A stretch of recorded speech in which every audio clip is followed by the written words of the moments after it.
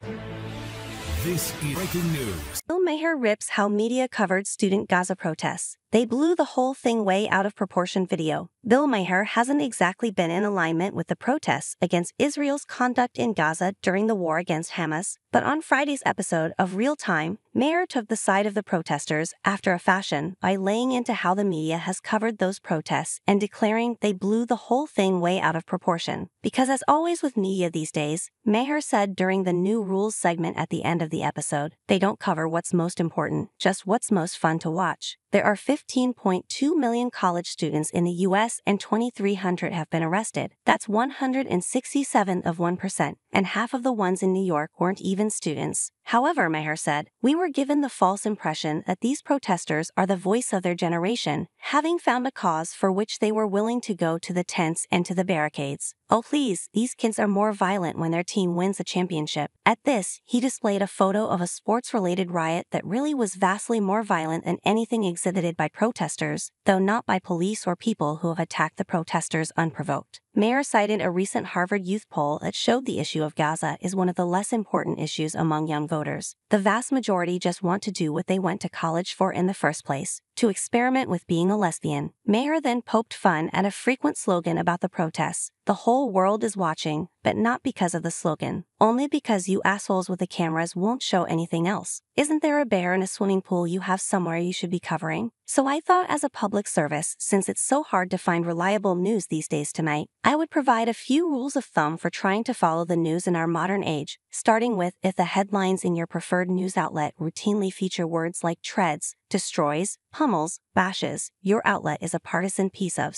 Either that or you're reading a Batman comic, Maher said. Ditto with obliterates, roasts, annihilates, and owns, Maher said, arguing news is supposed to be a source for information, not Nikki Glaser at the Tom Brady roast. Maher continued along these lines for a while, eventually arguing that every problem in the world isn't caused by the president. When that train derailed in East Palestine, it wasn't because Trump deregulated the brakes and the container ship didn't hit the bridge because of Biden's woke DEI agenda. These aren't news stories, they're storylines pumped into your bubble. Once the news became a profit division of media companies, they stopped being in the news business and are now in the audience-stroking business, Maher continued. The goal is no longer to inform opinions, it's to reinforce them. The HBO host pointed out that narrative first is the way Fox News does things, then dinged NPR because they stopped bashing the rich long enough only to beg for money. Jamaica is a paradise and Nebraska is a no-go zone. News Nation reported this year that the U.S. was on track for nearly a 300% increase in measles cases. 300%, wow. That sounds like it could be millions. It was 35 because they just want to manipulate you into clicking. You have to care about the truth. The media doesn't care about it because they know you don't care, but you just want to hear your side. So at some point you need to take a step back, look around and be really honest. Are you actually as